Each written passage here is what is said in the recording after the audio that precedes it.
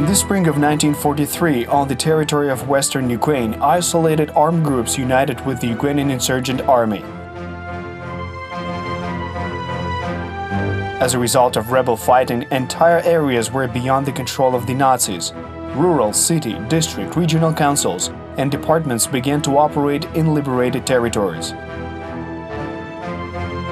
At that time, there was no single supreme civil authority to which local authorities were subordinated. There was also a need to represent the Ukrainian independence movement on the international stage. In the summer of 1944, the first large meeting with the participation of various Ukrainian political organizations, which formed the interim parliament of Ukraine, the Ukrainian Main Liberation Council, took place in Lviv region. The former leader of the Ukrainian Central Rada, Kyrylo Osmak, was elected its head.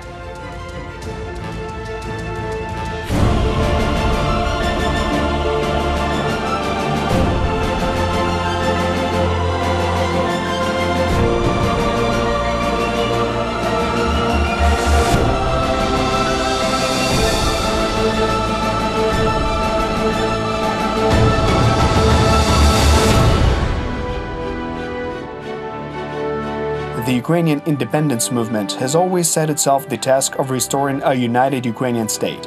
Attempts to proclaim the relevant Act of Independence on June 30, 1941, in Lviv at the beginning of the German-Soviet War, were defeated. That's because these actions by the Ukrainian liberation movement contradicted the colonial interests of the Third Reich in the East.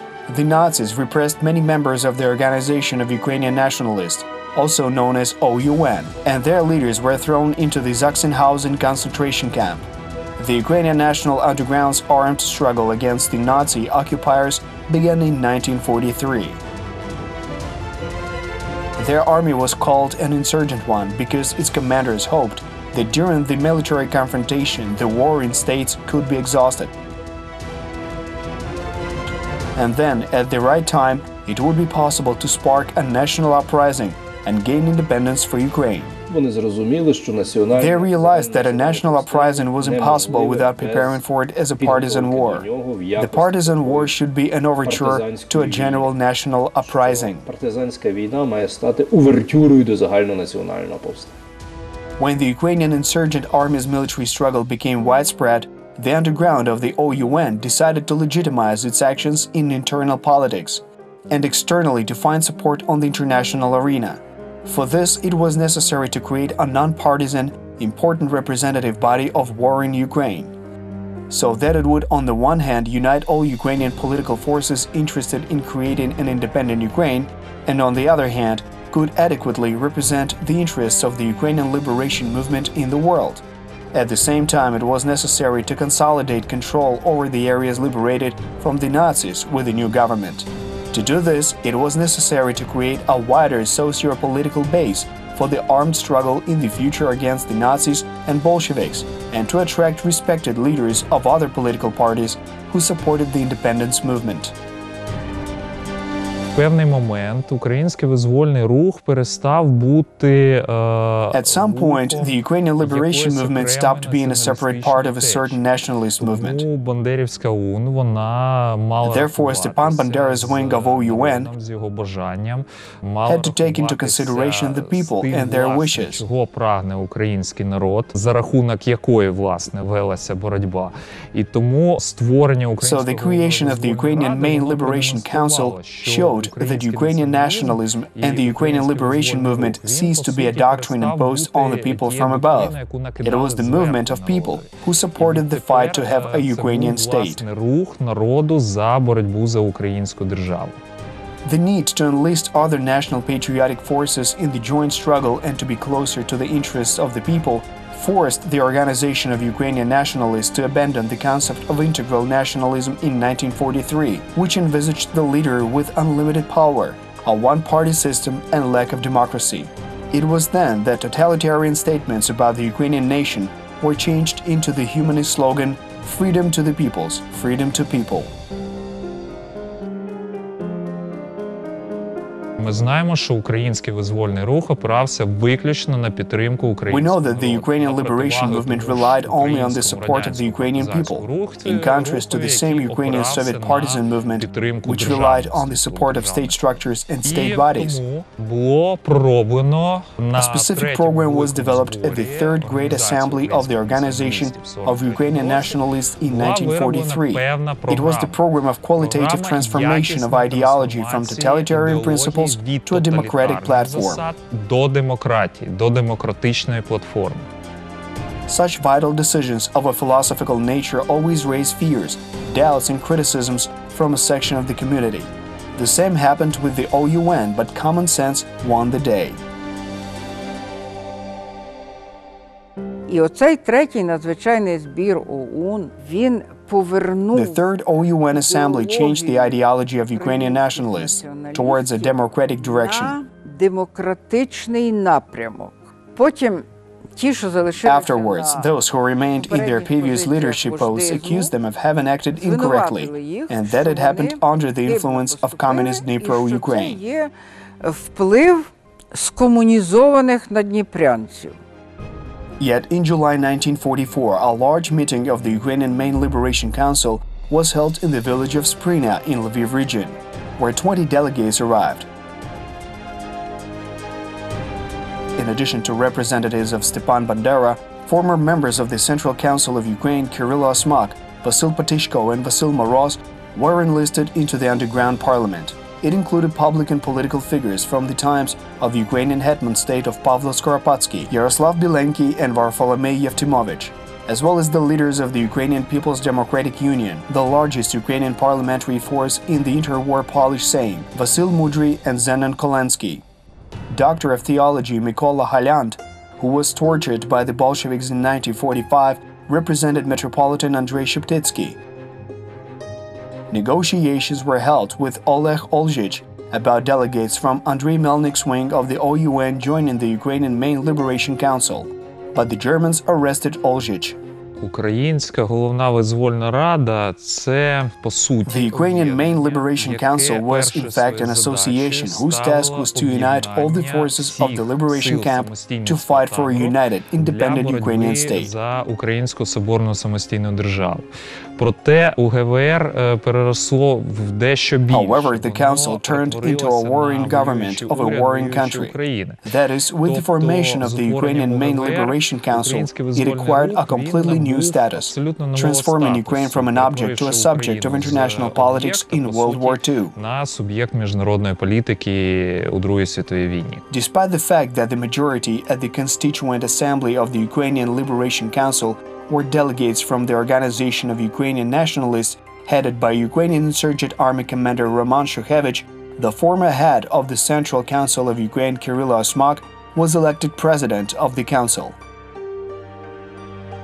The meeting elected Roman Shukhevych chairman of the General Secretariat, the executive body of the Presidium of the Council. He became Secretary General for Military Affairs. Це теж є доволі символічно, адже цим чином ОУН This is quite symbolic. So the OUN and the Ukrainian Insurgent Army, represented by Roman Shukhevych, who at that time was in Ukraine, demonstrated that his army was not a formal body, not a formal position. After all, we all understand that Roman Shukhevych could have had any post in this organization. Therefore, the figure of president of the council, who had to be elected at these large meetings, was also symbolic. It seemed to unite the whole of Ukraine in this struggle. And the main objective that the council faced was the struggle for a united Ukrainian independent state on all its ethnic lands. Тут є багато таких практичних речей. Ukraine had always been in his heart, in his thoughts and his vision, and he was involved in the formation of the Ukrainian Liberation Council. There is a certain symbolism here. First, Kyrylo Osmak was a resident of Dnipro, Ukraine. Secondly, he was a man who had been subjected to repression 3 times from the Russian Bolshevik government. Roman Shukhevych was elected head of the government or head of the General Secretariat. He was a resident of Western Ukraine. And here was the symbolic unification of Western Ukraine and Dnipro, Ukraine. The Great Meeting proclaimed the Council to the supreme body of the Ukrainian people in its revolutionary liberation struggle for a united and independent Ukrainian state. It was supposed to coordinate the activities of political centers, manage the liberation struggle, and determine the direction of Ukrainian state policy, and to represent the Ukrainian people and its struggle for statehood at international level. In addition to the parliament and government of the warring country, the General Court and the Control Board were approved. It's clear that the then Ukrainian government was divided into the legislative, executive and judicial branches. Ми можемо стверджувати про те, що In fact, the Ukrainian Main Liberation Council was no less a legitimate body than, for example, the formation of the Ukrainian People's Republic in 1918. In other words, this was a perfectly normal desire of the people to create their own state, with their own state institutions. Some scholars and historians say that the Ukrainian Main Liberation Council was more legitimate than, for example, the Ukrainian Central Council, the Ukrainian People's Republic. At the time, the Ukrainian Central Council showed that the Ukrainian people were fighting, striving for independence.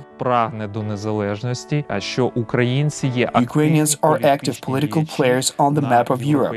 They want to build their own state and will do so through their own efforts. Once it was created, the Ukrainian Main Liberation Council led the national liberation movement of the Ukrainian people. Thus, the Ukrainian Insurgent Army became the armed forces of the underground Ukrainian government and parliament. At the Constituent Assembly, Roman Shuhevich argued that the OUN could not claim exclusive rights to the Ukrainian Insurgent Army. The Ukrainian Insurgent Army is the armed force not of the organization, but of the entire nation. The task of the Council was to coordinate the liberation movement. That is, under its control and leadership, new units were created. Newly formed units swore allegiance to the Ukrainian Insurgent Army. This body, at the stage of its creation, provided leadership to the liberation struggle on the territory of Ukraine. The second area of work was to represent Ukraine in general European society. We know that several members were left in Ukraine, while others emigrated and were supposed to represent Ukraine there. By the end of 1944, most members of the Council had left for the West to provide diplomatic activity for the Ukrainian movement in the world. They acted within the framework of the foreign representation of the Council together with the OUN's overseas units. In 1944, a section of underground leaders left for the West. When the front was retreating, they took advantage. Part of the leaders of the Ukrainian Main Liberation Council, which was established in July 1944, and a section of representatives of the Organization of Ukrainian Nationalists who were released from German camps at the end of 1944 and 1945. When they lost Ukraine, they were no longer interested in either Bandera or Melnik. Some were liberated by the Americans. When they captured the camps, they appeared in the British or American occupation zone, and it was clear that they were looking for some kind of contacts with those governments. What did they ask for? Probably financial support to get some couriers over, as they got around by foot, and this was a big problem. Communication with foreign units of the Organization of Ukrainian Nationalists and the Council was maintained all the time, right up till 1954. According to Ukrainian scholars, from the time of creation of the Ukrainian Main Liberation Council, the Ukrainian liberation movement acquired a new quality. It changed the status of Ukraine during World War II from an object to a subject of Eastern European politics. Although none of the countries recognized the authority of this revolutionary state body, to some extent, the Council questioned the existence of puppet Soviet power in Ukraine. Also, despite the short existence of the Ukrainian Main Liberation Council, it had shown the continuity of the traditions of Ukrainian statehood, acted as a non-partisan representative body of war in Ukraine.